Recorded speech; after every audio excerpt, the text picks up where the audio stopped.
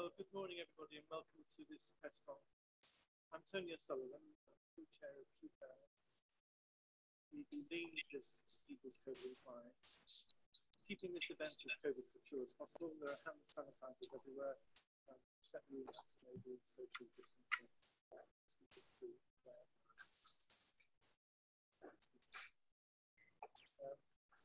The event will be, after myself, Lorna Hufflint, moderator today. We'll ask members of the panel to say a few words. Our sincere thanks to Lorna and Michael, members, and a long distance thank you to our listening colleague, who is working hard. Also thank you to over 50 listeners to in person message for video testing.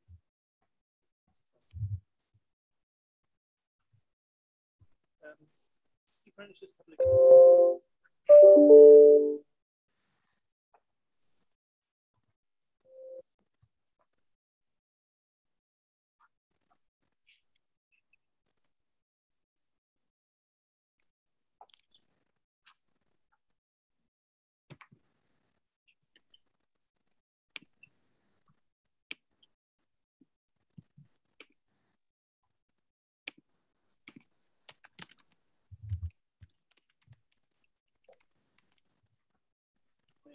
A rundown of the NHS and the intense inequality in this country and the wider impact this has had.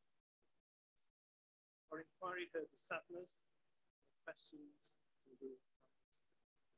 We heard the pride of NHS care and other frontline workers, and we heard about their pain and their exhaustion and their moral injury.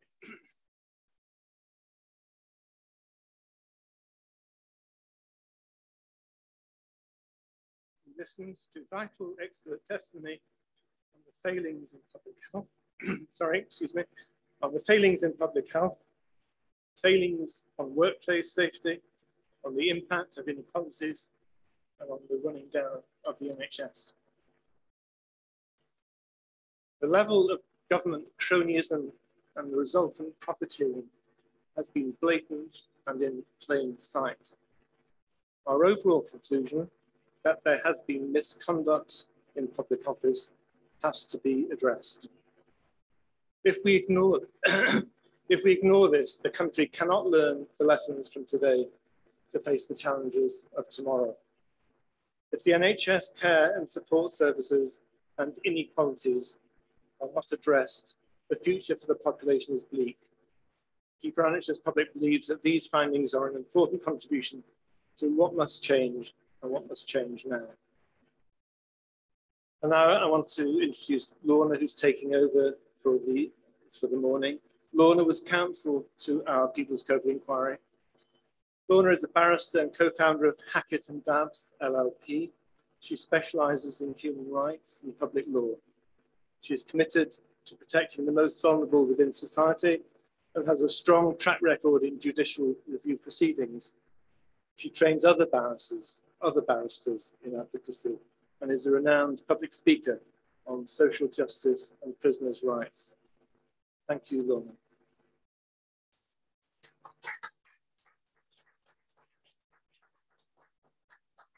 Good morning, everyone. Thank you, Tony. It is an honour and a privilege to be here this morning. I'm going to introduce the panel to you, and then we're going to hear some short statements from each of them. So first, it is my honour and privilege to introduce the chair of the People's COVID Inquiry, Michael Mansfield. Michael Mansfield is an internationally renowned human rights lawyer. He's represented individuals, families, and groups in some of the most controversial legal cases the UK has ever seen. The Stephen Lawrence Inquiry, the Bloody Sunday Inquiry, the Hillsborough disaster, Jean Charles de Menezes, the Marchioness Inquiry, and Shoot to Kill in Northern Ireland. He's chaired international people's tribunals on the Middle East, the Lewisham People's Commission on Lewisham Hospital, and the North West London NHS Hospital Inquiry. Lewisham, Charing Cross, and Ealing hospitals all saved from closure. He's currently heavily involved in the Grenfell Inquiry. We then have Professor Nina Modi, who is the Professor of Neonatal Medicine, Imperial College London, and President of the British Medical Association, a leading researcher and fellow and member of Council of the UK Academy of Medical Sciences. Nina has worked to improve children's health throughout her career. She is the immediate past president of the UK Medical Women's Federation and past president of the UK Royal College of Paediatrics and Child Health. Dr. Taluna Oni, panel member, is also an urban epidemiologist and public health physician at the Medical Research Council Epidemiology Unit, University of Cambridge, and fellow of Wolfson College, Cambridge, and the African Academy of Sciences. Talula was born in Lagos, studied in London, and worked in South Africa for over 10 years. Her research, focused on ways to improve health in cities, has been profiled in the Lancet Journal. She sits on the educational board of the Lancet Planetary Health, Cities and Health, and Global Public Health Journals, serves as a commissioner on the Global Commission for Post-Pandemic Policy, and is a member of Independent SAGE. And as Tony said, Talula can't be here today, but she was a vital part of this inquiry. Dr. Jackie Davis is an NHS consultant radiologist at Whittington Hospital in North London. Jackie is a founder member of Keep Our NHS Public. She co-authored the books NHS SOS, How the NHS Was Betrayed and How We Can Save It, and NHS for Sale. Jackie is also a member of BMA Council. And finally, we have Dr. Sonia Adesara, who is an NHS doctor and campaigner and member of Keep Our NHS Public. She's active on women's and migrants' rights and one of the NHS frontline during the pandemic. So without further ado, I'm going to hand you over to Michael Mansfield QC, who chaired this inquiry.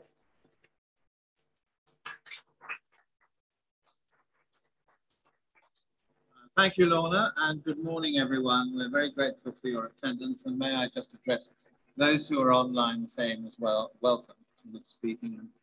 It's mainly going to be about you asking any questions about the work that we've done. It's been a great privilege, as Lorna's just said, to have worked on this inquiry. Just a word about people's inquiries, because sometimes people haven't heard of them or don't know where they come from or what their role is, what kind of creature is it. Well, I've done a lot over the last 15 to 20 years. Normally they occur because citizens, ordinary people, say, we are not getting accountability, we're not getting truth, we're not finding out what's really happening. Governments, both international and national, are not fulfilling their obligations. So citizens, and Bertrand Russell was somebody who coined the phrase in a sense, citizens of conscience who want to ensure that the public are made aware of what is going on and what is going wrong, come together in different ways in different parts of the world to investigate matters that the governments have refused to do. And on this, of course, it's very interesting that our government at the moment has dillied and dallied and on an extent, to begin with, refused to have one. That is a judicial public inquiry, because the problem we've got, as I'll come to in a moment, is we don't have the powers to compel anybody. We don't have the powers to sequester documents. So we have to go on the goodwill. And there's a lot of goodwill, as you will see in this very fine report, which is excellent. This is only a small part of it, so that it's easier to read, but you will see just how many, over 50 witnesses and over 4 months, the actual live testimony, as well as read testimony. So bringing together all those people and coming to conclusions is fine, but it's only a stepping stone towards what ought to have already happened, a judicial inquiry. Now, the bereaved had their press conference yesterday, very interesting. Did the Prime Minister deign to go? Did the Prime Minister send anybody? Did the Prime Minister send a message to them to say, it's all right, we're going to have a judicial inquiry, because he said there might be one in the spring. Well, if he's going to have one in the spring, you'd expect the arrangements to have already been put in place. Who's the judge? What's the date? Where are you doing it? Not a word. And we have been pressing on behalf of the people and the bereaved, of course, to find out what exactly is going on. We've written to the Cabinet Office, you don't get answers, or it's being considered, or whatever. And the fact is, we've thrown the gauntlet down from the beginning. Come on, Boris Johnson, where is this public inquiry? Get on with it. It's already too late. Or are you getting a little bit worried about how much more tenure of office you've got? Anyway, that's enough on people's inquiries and the object of the exercise, which we say has been achieved magnificently in the work that's contained in this document and in the bigger one. Right, just another word about the inquiry itself. A joy to chair, because obviously we had professional counsel presenting the evidence. We had professional, in a sense, accumulation of evidence and witnesses, so that it was a far easier task than it would have been. We conducted it all online. But what's the theme? That's what you want to know about. Well, the theme here is that it's on the cover, in fact, namely misconduct in public office. Now that has two meanings. General, vernacular meaning of a series of pattern of conduct and behavior that is misconduct. But it also, secondly, specifically designates an offence. It's a common law offence known as misconduct in public office. I'll touch on it very briefly. How do we get to that position? Well, we're saying, and I'm using these phrases advisedly, that politicians, so I'm not limiting it to and we're not limiting it to the present government. Politicians have exhibited gross neglect. And gross neglect of what are, we say, manifestly obvious risks. Risks to life and harm to the general public and their health. Nothing could be more serious than putting that at risk. And we say this government and those ministers that came before who had responsibility for public health have neglected the duty they owe to every one of you and everyone who's listening and watching. Now that needs to be spelt out a little bit more because it's staged. I think, this is me speaking individually, that one of the most important things for me in this inquiry, the moment that I started to even think about what the government were doing is, wait a minute, pandemic. It's not a new phenomenon. None of you, well, perhaps if you did history, I did a bit. You know, you will remember that pandemics, Black Death, Shakespeare, plague on your homes, and all the rest of it. Yeah, wait a minute, we've had this before, haven't we? Yes, we have.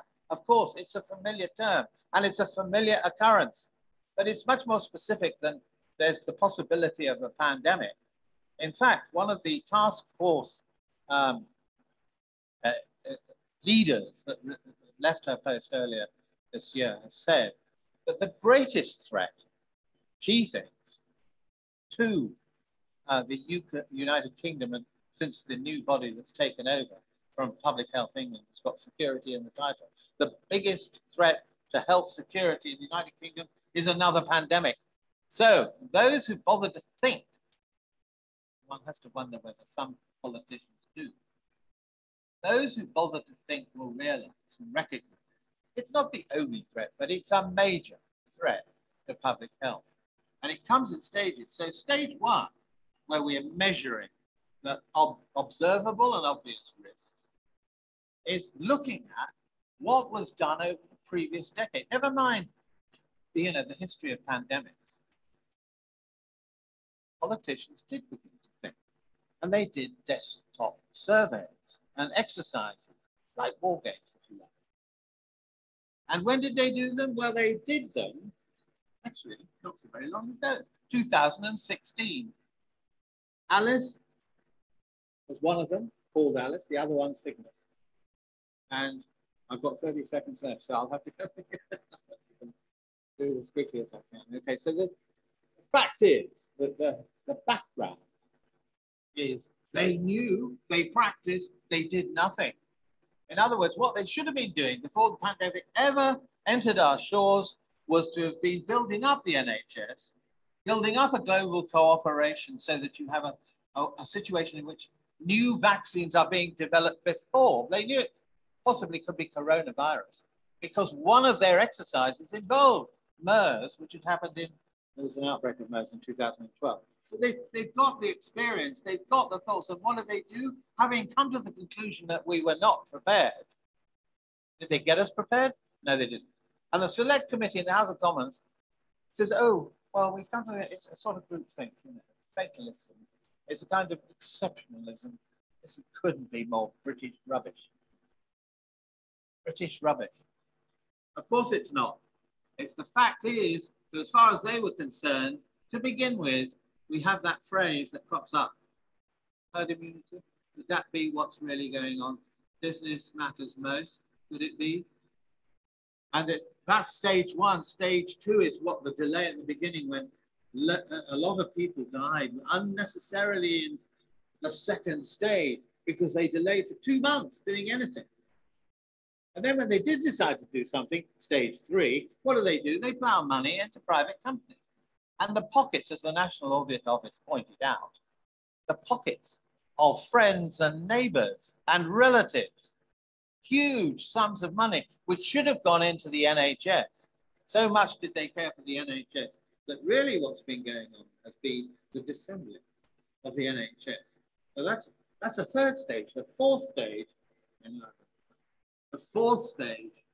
is the stage at which we're in now, in which, as somebody put in an interview that I did yesterday, do you think this is familiar?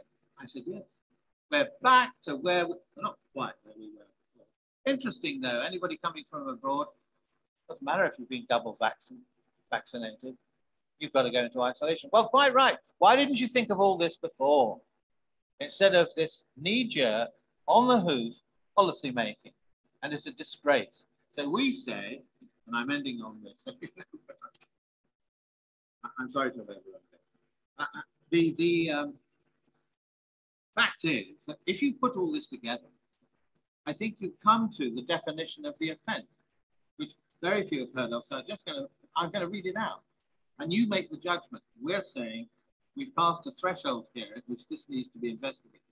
It is committed where a public, sorry, I do have to wear glasses these days, unfortunately, where a public officer, well, I think we've got loads of those, willfully neglects to perform his duty. Well, I think probably we've got well past the threshold on that.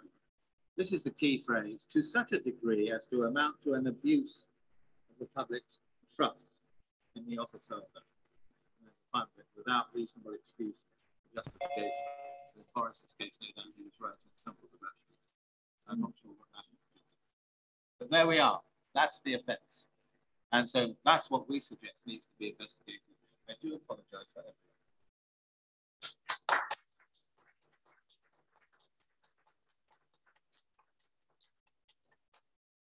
Thank you very much, Mr. Mansfield. I'd like to now introduce Professor Nina Moden. Thank you very much, Lorna. Excuse me. Good morning, everyone, and thank you very much for being here. I'm going to speak very briefly and emphasise a few points about the National Health Service. The NHS was here to protect the public, but in fact, it was the NHS that needed the protection. It needed protection for four principal reasons. First of all, that it had been run down by over a decade of austerity. Bed numbers were, for example, within Britain were amongst the lowest in Europe. We had staffing vacancies of about 100,000. Morale was low because of the fact that people were having to work, staff were having to work with these incredible vacancies. And of course, this was all being exacerbated as we spoke in the run-up to the pandemic because of the repercussions of Brexit. And there was also growing pressure because of poor public health. And of course, we all know about the problems of the inadequacies of social care, which were piling added pressures onto the NHS. So the NHS was not in a good state at all. We also know that the government made major mistakes in relation to its handling of the NHS. First of all, there was the view that if you throw money at a problem, that problem would inevitably be resolved. In other words, there appeared to be no comprehension that you need expertise and experience. And my examples here are, of course, the examples of PPE and of ventilators. You do not ask the manufacturer of vacuum cleaners to make ventilators. You do not ask people who are engaged in the fashion industry to make very, very skilled PPE. Yet that is what happened. And of course, in parallel with this, eye-watering sums, truly eye-watering sums of money were thrown at the private sector. Why in heaven's name was this largesse, these funds, not used to strengthen the NHS and to strengthen public services? The NHS, for example, the states were funding. They were also under pressure because of the fact that a lot of services have been contracted out, have been put out to private firms who were working on a very, very strict contractual basis. In other words, there was no flexibility in the system. But as I say, government threw eye-watering sums of money, £37 billion for a failed test and trace. Just imagine what that could have done to strengthen public services.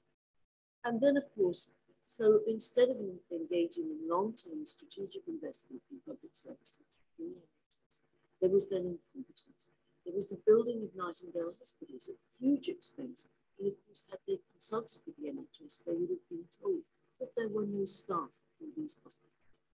They ignored their own pandemic preparedness exercises, as Michael has just explained. And of course, they wasted these 37 billion plus. And all of these funds could have been used for systems. And finally, there was hubris and there was cronyism, and I will say no more. So I'm afraid we have waste, competence, ignorance, and failure to invest in.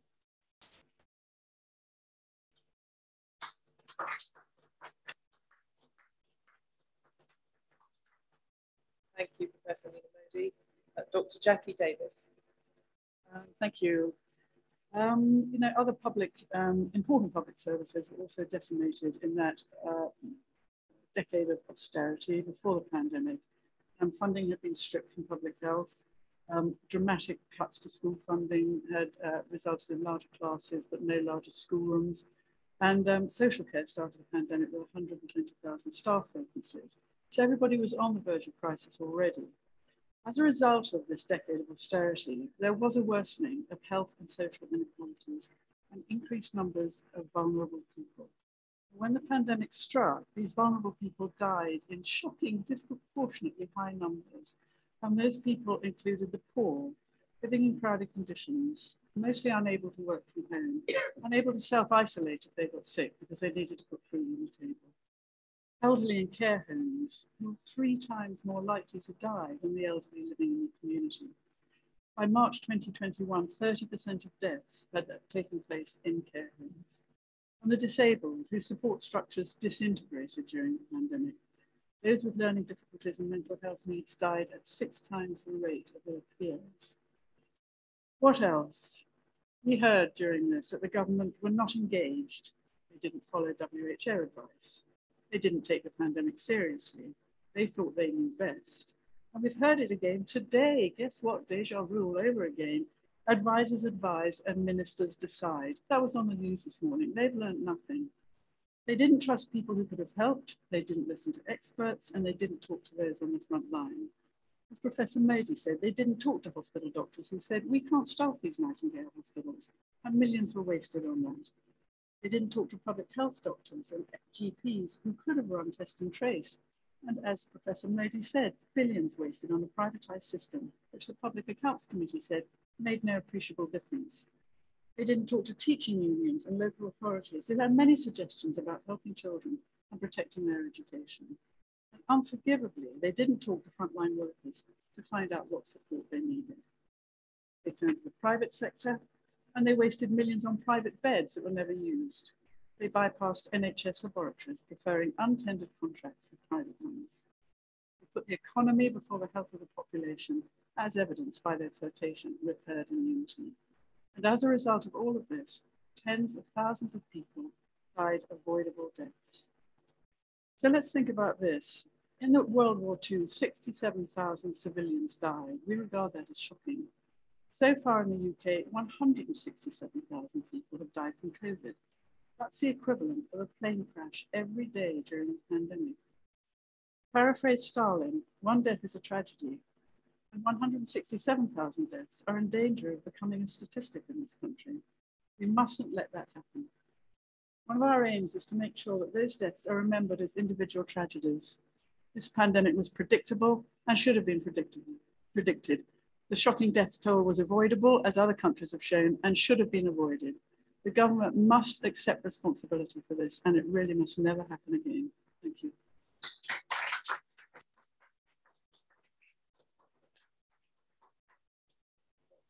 Jackie Davis, thank you. And now I'm going to hand you over to Sonia, Dr. Sonia Adesara. Stand. Can you hear me okay?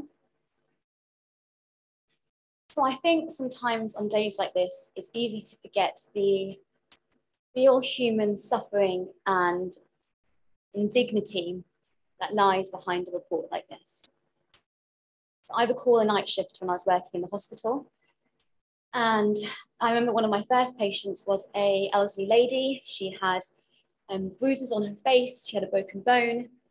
And she had been left on the floor for hours.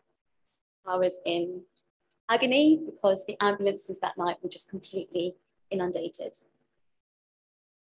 At the start of the shift, we were told there were no free ITU beds left in the hospital. And by midnight, we'd run out of CPAP machines.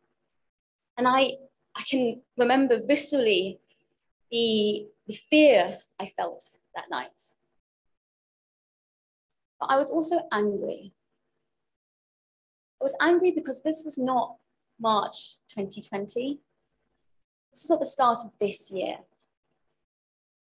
And it's this government's repeated failure to ignore the advice of their experts. Successive governments for over a decade now, ignoring us frontline workers when we're warning them about the conditions in the NHS. And this government's repeated failure to listen, failure to learn, repeating the same deadly mistakes, which is why so many of us healthcare workers are angry and we feel really let down. And now we are 2 years on. And again, we see cases rising, we see hospital admissions rising, we see the hospitals are buckling. My local hospital declared a critical incident this week. And again, health workers are screaming for someone to listen. And the government's response, well, we have a Prime Minister who publicly yesterday contradicted the advice of his most senior public health official. We have politicians, I think quite childishly, refusing to wear masks. We have a health secretary who is choosing to pick fights with GPs rather than giving them the support that they need to do the vaccination program. It's almost like a pantomime, but it's not funny. It's really not funny. It is deeply, deeply upsetting.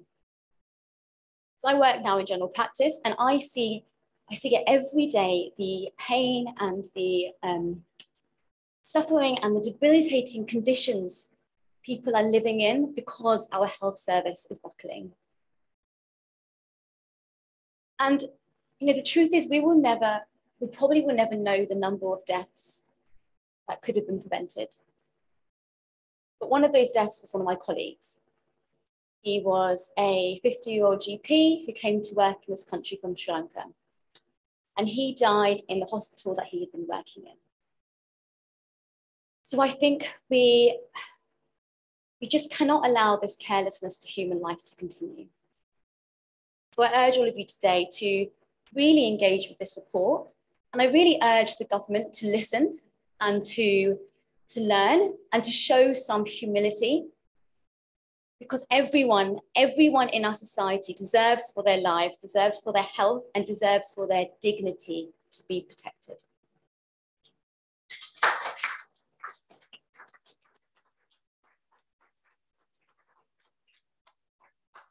Thank you, Dr. Sonia Adesara. Now, the second part of this press conference today will comprise a Q&A session.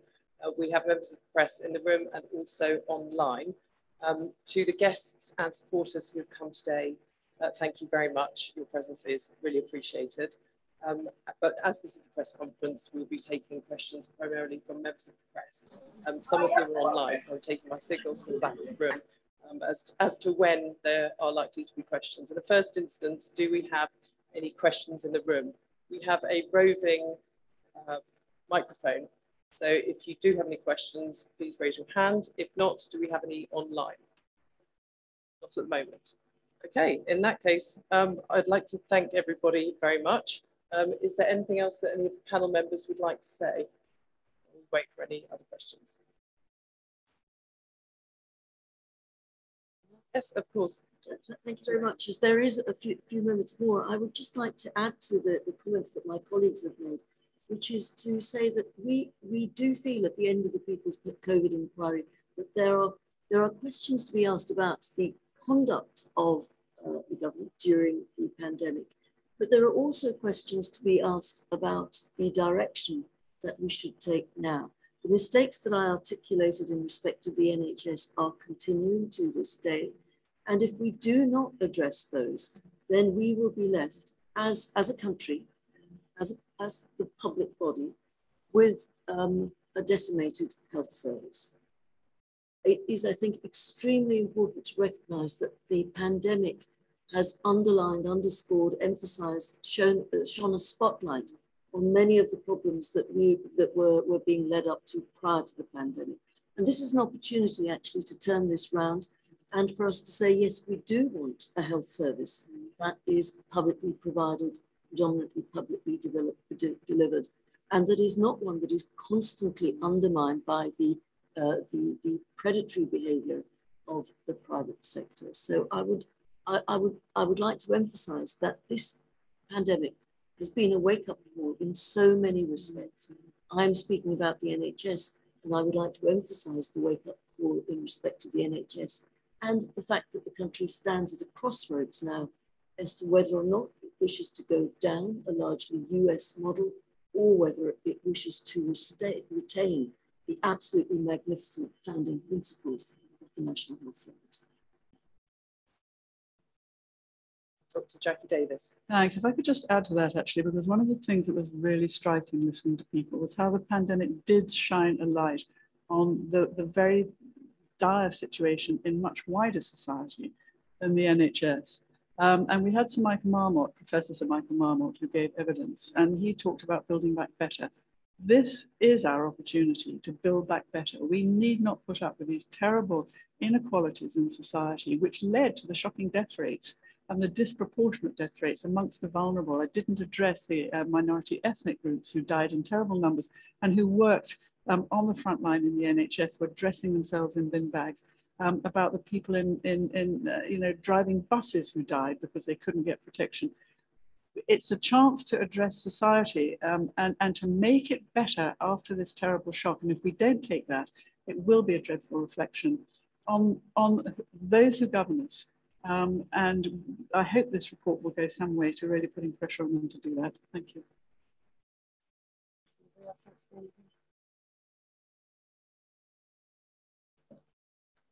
Could I also add that we mentioned that 60% of people that died were disabled people.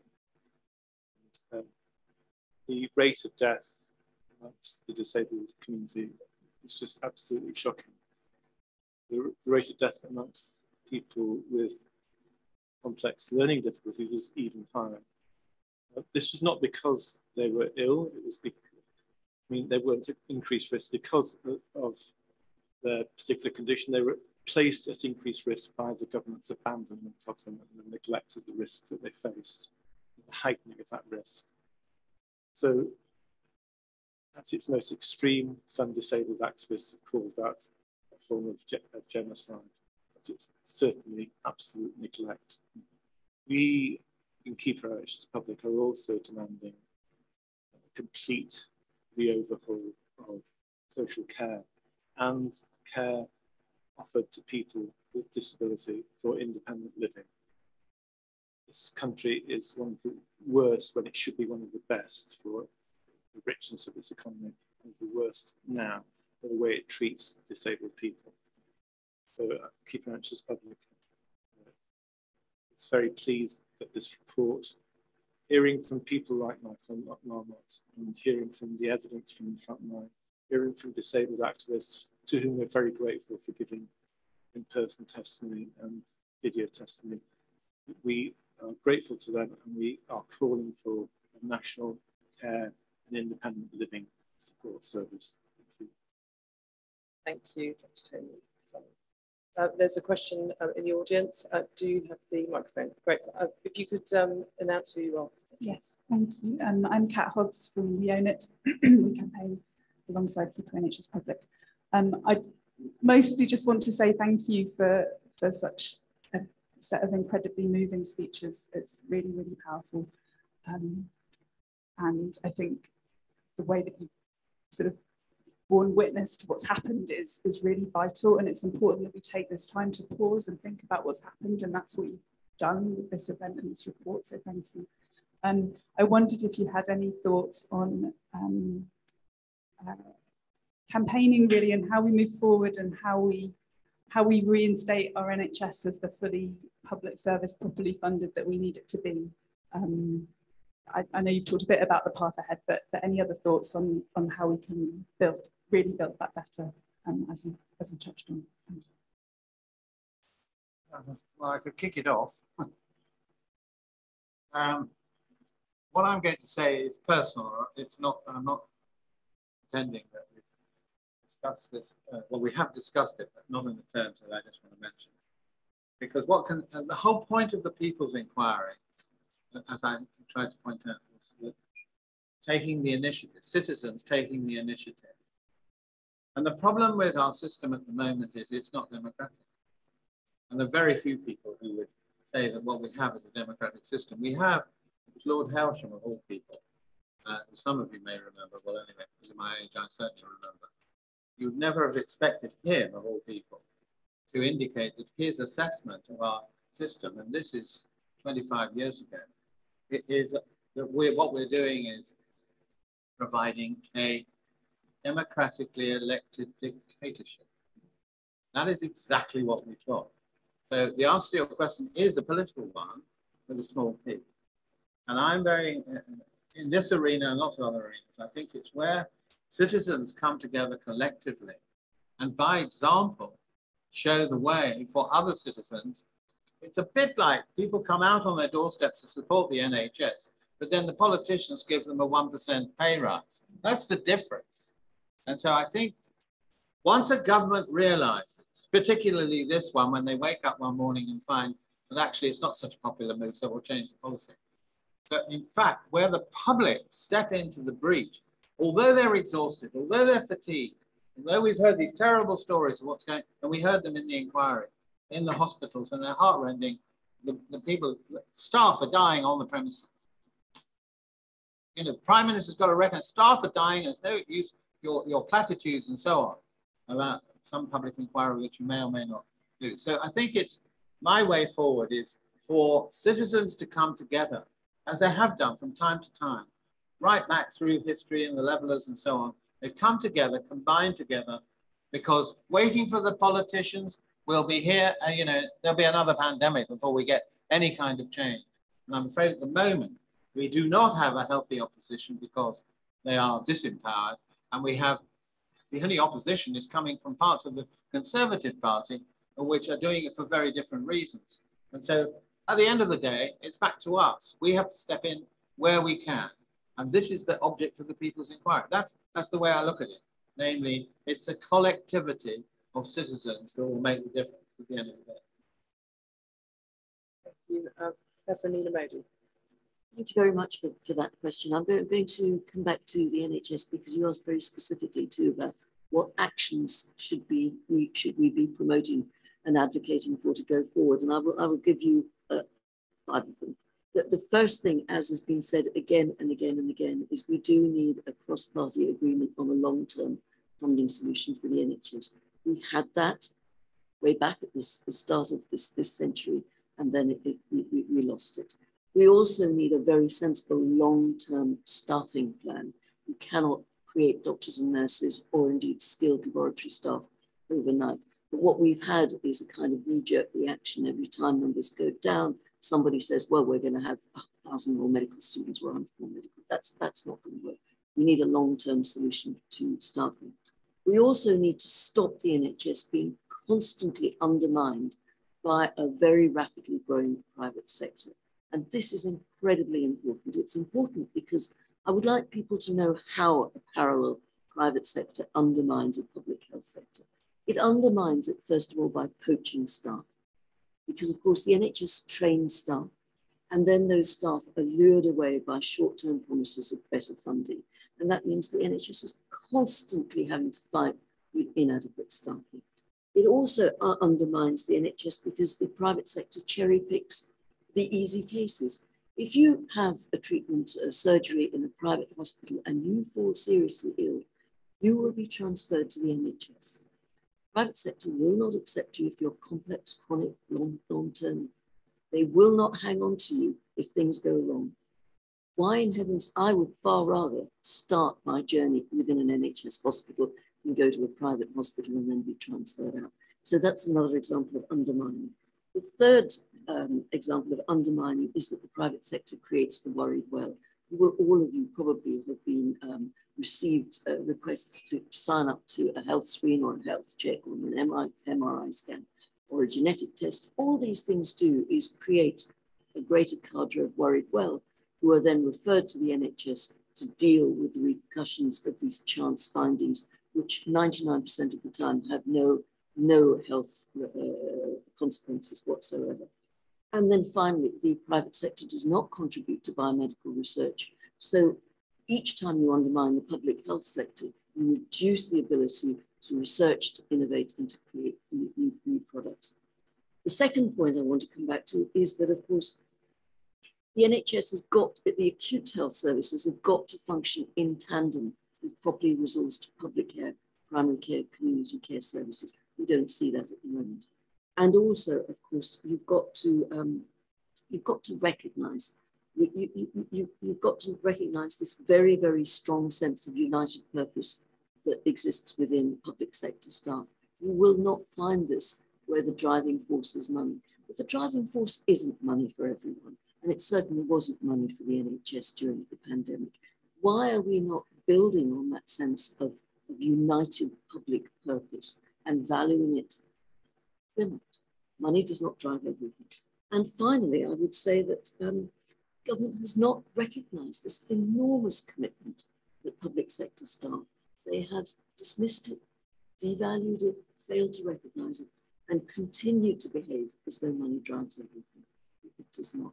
So I give you those few examples of what we should be doing in terms of advocacy for the health service that serves all of us.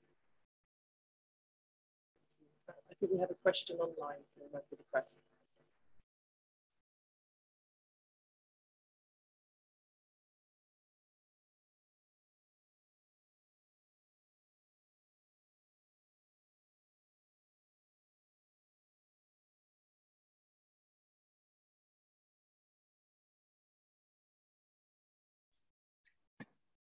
Hello, can you hear me? I think you can. We used to have a patient's charter. I don't know if we still have one, and if we have, is it any use? Can we use it effectively in the current situation? I hope you've heard that. Thank you. Thank you, Judith. I'm choosing to answer your question. I hope I'll have a go at it. I think the content of a patient's charter, or indeed an NHS constitution, is perhaps useful to lay out what patients should have as rights. But the only meaningful substance to that is if there are services provided to meet those rights, and if the government is held to account for the failing to provide the ability of the NHS or social care to meet the needs of patients and people who need their support. So for me, the answer to Kat's earlier question is that we need a strong campaign of unity, uniting campaigners, uniting patients, okay, uniting trade unions who have a particular responsibility to support their members, but they also have huge political power if they choose to use that. And the politicians who have their interests too often for looking at their next election rather than the future of society. So I think I've gone off your point a little bit, I'm sorry, but patients' charters are useful, are good, But the only way to hold the government to account is a strong campaigning united movement. And that should go across civil society. And at the moment, the campaigners know what is needed, but we don't have the resources and the unity across the piece. But we are arguing now for an emergency campaign in defence of the NHS and indeed of social care this winter now, with key branches, public health campaigns together, We Own It and other organisations and trade unions to come out fighting to support what would be the content of the Patients' Charter.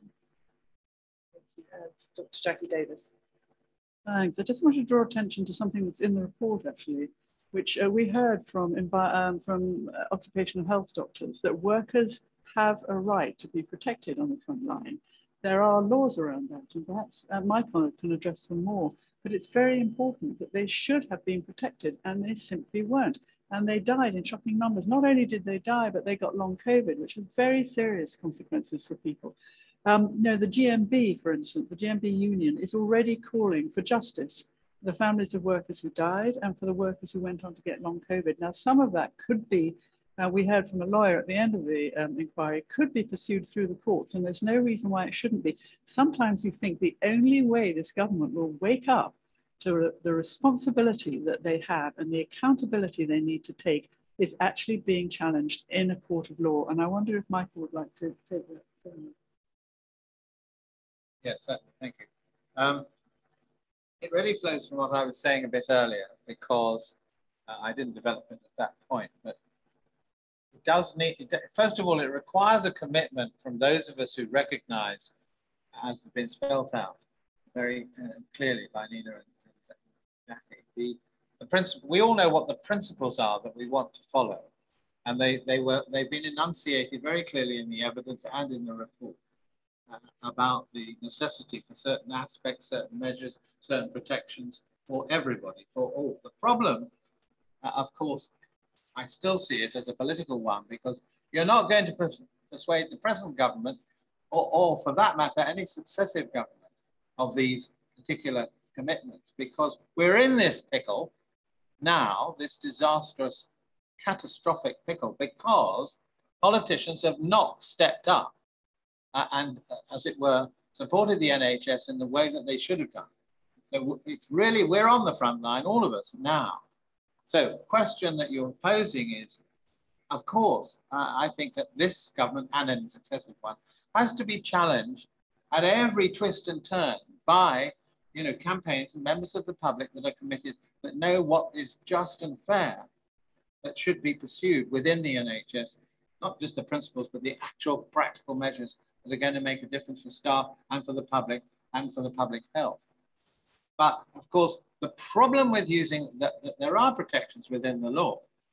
No doubt the bereaved want the judicial public inquiry, which will have powers, but the problem is, as I've said already, we don't have any details of that as to when it's going to start. And even when it does get started, most inquiries, although they can bring people to account in the sense they come to give evidence, they don't normally attribute liability or come to conclusions about liability as such.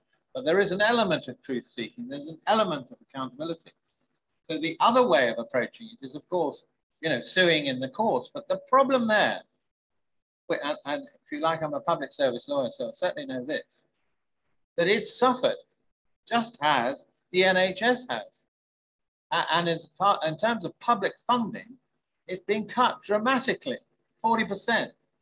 So unless you've got the means to pursue, and unions sometimes have, but even they are bereft as well. Whereas there might be rights which have been breached in terms of the workplace, and certainly in the health respect, that's certainly so.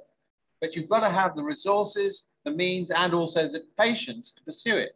I'm not saying don't do it, I'm just saying these are the difficulties that they have. So you do need pressure points on a number of fronts, the campaigning front, the legal front, the, if you like, advocacy and public front. All these things have to be happening together, which requires this collectivity that I talked about between various groups that understand the needs. But yes, there are legal avenues, but the problem is, as I say, the financial hurdle of actually mounting them and then getting the result, because they'll undoubtedly, be challenged. But that shouldn't, and that's why we're, and certainly Lorna and I, why we're lawyers, is we don't give up making the challenge, because that's our bit. That's the role we've got to play, is to ensure that this government is challenged where it should be in relation to these matters, even though it's prolonged and even though it may cost money to do so. It's essential that the statements are made. So I think nobody should ever give up, but basically it's a united challenge coming in a variety of ways. And then, as it were, this is my view of politics, is that you're not going to change anything in the House of Commons. It's got to come from the streets. People have got to put pressure so that in the end, those who do have a responsibility, legally speaking, to pass laws and create funds and create a satisfactory public health system are driven, because there's not much else they can do if they're going to stay in the power that they so willingly hang on to. So that's an approach that I have.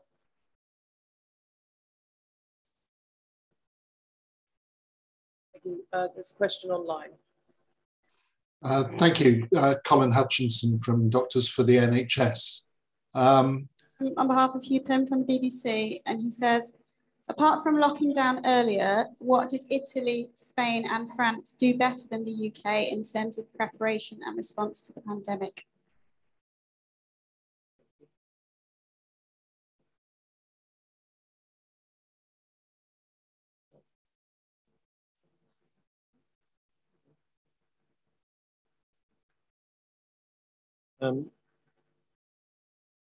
Italy was the front line of this pandemic in Europe, certainly, and our huge sympathies to the Italian people. They bore the brunt of the emergence of the pandemic beyond Southeast Asia, and it was a wake-up call for the West.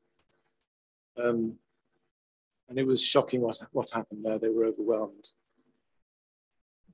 One of the things that they and other countries have done was actually invest in a stronger health service. So they had, for example,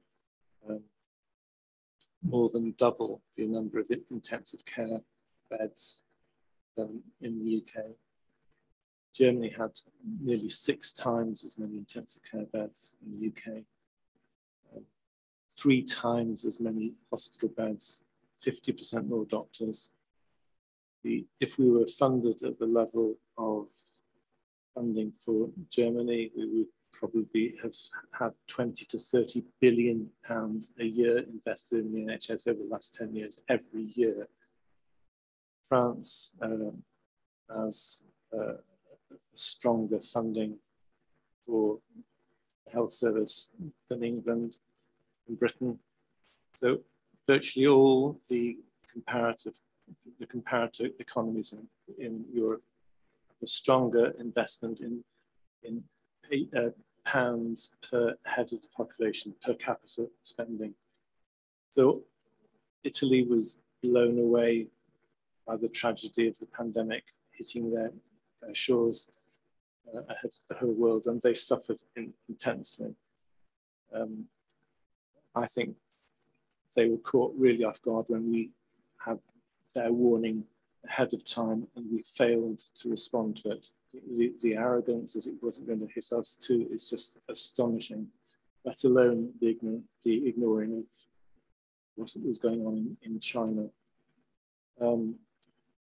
So Italy has suffered very, very badly. I would still say that they have respected their health service far more than the government in this country for the last 12 years. The rest of the European stronger economies have invested in public services better than the UK. Up till 2009, we were the best health service in a major country in the world, demonstrably so. The government has seen a steady decline in our services and capacity to respond. The learning from places like Italy, Germany, France is to respect the importance of public health, to respect the level of resource in a health service so that you have some resilience to cope with emergencies. And although they've had tragic losses in those countries too, Italy's one of the worst. We have respect for the efforts that they've made. We've done worse than ever. Thank you, Tony. I've got Michael next, then Nina, then Sonia. Yes, I'm happy to defer. I would a word of caution, if I may. It's an interesting question, but I think one of the problems that's faced the public discussion has been, and I'm afraid again it comes from politicians mainly, is this nationalism and competitiveness. We are going to be first in the queue. Sorry, that's not, in other words, it's very easy to look over the border and say, they're doing, you know, this isn't about a comparison of deaths. It's about looking at the origins here. And I'm remembering the phrase, I don't know who coined it to begin with. If it's anywhere, it's everywhere. In other words, it's a global problem, not just a domestic one. It obviously is domestic. And one of the points made by the two leaders of the task force that have been speaking recently is that this needs, and this is why the South African Minister for Health got so angry the other day in an interview, is because there's this nationalism in which countries that can afford it are into their booster and talking about a fourth booster when 2/3 of the world haven't had the first one yet. There's no point in us, as it were, I don't think anyway. This, you know, perfidious Albions putting up the barriers almost. I mean, I know there are all sorts of barriers that are necessary, but it's about an isolationism that actually the select committee, what they should have said is it's isolationism that is part of the problem here. And I think that the development internationally of vaccines, not just for this strain, is going to be another one coming down the track. And until globally there's, there's cooperation, whatever the government is, cooperation on an international level to ensure there's an equaling up, Boris, or everybody in terms of access to the vaccine, because unless you do that, we're whistling in the wind. Sorry, that's not good. Professor Modi. Thank you very much. I'd just like to add briefly to Hugh's question, and that is consistency of the public health response. We have had mixed messages emanating since the start of the pandemic in respect of wearing masks, social gatherings, and so on. So my additional comments, following on from comments from Michael and from Tony to Hugh, are we have not had a consistent public health response led by example from the top, which is what they have had in many other countries. Dr. Sonia Adesara. Yeah, I just agree with the point that you made. It isn't just a failure of our government, but this is the biggest global health failure. I also remember speaking to a friend of mine who works for one of the big vaccine producers, and this was a few weeks, a couple of months ago, and he goes, you were very close mathematically to having a variant that will be able to bypass the vaccine because the virus is proliferating at such fast rates in many countries. You know, low-income countries, 94% of the population remains unvaccinated. But back to the initial question about why we've done so badly in this country, I think something that we maybe haven't emphasized enough is the health of our population in this country. You know, so we are called the sick man of Europe. And that's because of the large levels of health inequality that we have in this country, shockingly high levels of health inequality. So when we talk about health inequality, we're talking about in quite stark terms, the difference in life expectancy between those living in the poorest and the most deprived areas and the richest areas of the country. But also, that's often about 10 years in many parts of the country, but the healthy living expectancy, so that's the age in which you start to get health conditions. We're looking at 15 to 20 years difference between those living in wealthy parts to those living in more deprived parts. So that means we have large numbers of people, particularly those in deprived areas of the country, who have health conditions at an increasingly younger age. And of course, that puts them at more risk, as we know, to dying not just from COVID, but from other viruses as well. So this is a failing not, actually not of this government, of successive governments, and going forward, that's something we really need to address because it is just unacceptable. Thank you. Dr. Jack Davis.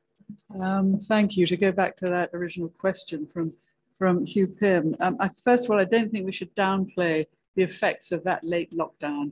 And we heard from a number of epidemiologists, public health experts, that thousands of lives could have been saved if the government had locked down when they were told to, or when they were advised to, because guess what, advisors advise and ministers decide. So ministers made very poor decisions. Look at the Cheltenham Race Festival, shocking, absolutely shocking. So the effect of the late lockdown was a very serious one, but I just wanted to talk about attitude at the beginning of this pandemic. The attitude of the government was very laissez-faire. Boris Johnson did not turn up to the first 5 Cobra meetings. We've already heard about deadlines and books on Shakespeare. That's absolutely shocking. He talked about Operation Last Gasp. It was a joke. That really was upsetting for people who were dying because they couldn't breathe. Leadership comes from the top. And the leadership was not shown from the top, and that percolates down to the bottom. And we've seen it reflected. Wearing a mask or not wearing a mask, I came here by tube this morning, is now a political statement. We have a quote in here. We haven't even talked about the effect of the pandemic on women, which was completely shocking. They were in the front line of all of this. And it, again, exacerbated those inequalities. And somebody who raised this about women's position said, we're not Liberia here. Guess what? This pandemic has reduced us all to the same level. At that stage it had. And the attitude of this government was absolutely cavalier and shocking. And I think that's really contributed to the disaster we found ourselves in. Thank you. Thank you, Dr. Davis. We have one more question online, then I think we're going to have to wrap up. So thank you.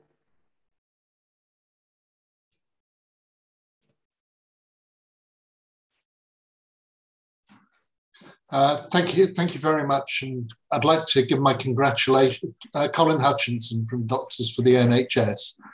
I'd like to congratulate the People's Inquiry for gathering so much valuable evidence while it is still clear in people's memories before those memories become dulled and contaminated, if you like. All the way through, we've had a government that has sought magic bullets, a single solution to a complex problem. And our policies are so heavily dependent on vaccination, which has been a wonderful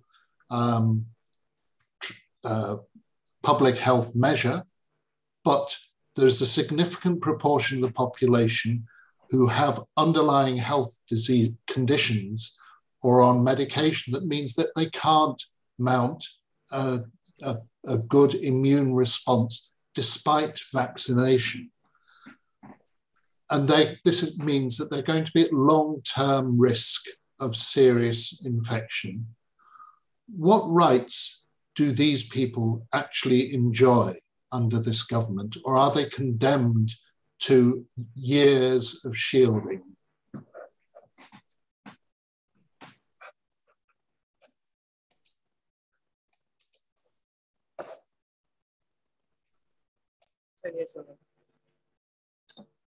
Thank you, Colin. I think your question really is a statement in reverse that their rights have been abandoned.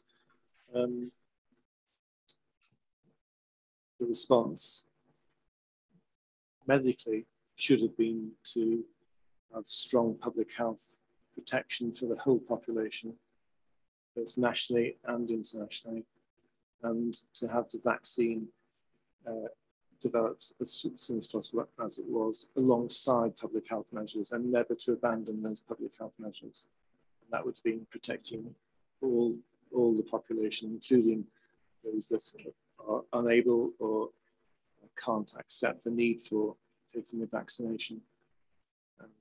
So those are the medical reasons. There are political reasons that have left vulnerable people to be vulnerable, or have placed people that weren't at risk into higher level of risk.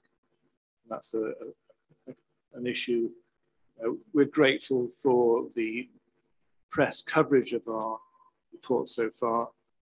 A lot of press have already covered our report. Today programme, GMB, Daily Mail, Independent, Byline Times, Wales Online, Morning Star, Huffington Post, Bloomberg Radio. So I'm hoping that this coverage will actually get the message out to it's not too late to protect those in the population that remain at risk. Thank you. Well, I'm afraid we don't have any more time for any more questions, but I'd like to thank everyone on behalf of the organisers, Keep Our NHS Public panel for coming today, and for the members of the press who are here virtually online. Just in closing remarks, really, I just want to say that this pandemic has genuinely exacerbated existing inequalities and really shone a light on those existing inequalities and widened them. And while this is a global issue, it's not too late to learn lessons. And this is a snapshot. This report is a snapshot of what has happened and how we responded. And it's shameful. But what we can take pride in my view, is that having asked the questions in most of the sessions, there was just the pride of people who selflessly put themselves on the front line day after day, helping others in need. And the definition of a key worker is very different from that which we might have thought back in March 2020. These are ordinary people who help make up the fabric of our society. They deserve compassion.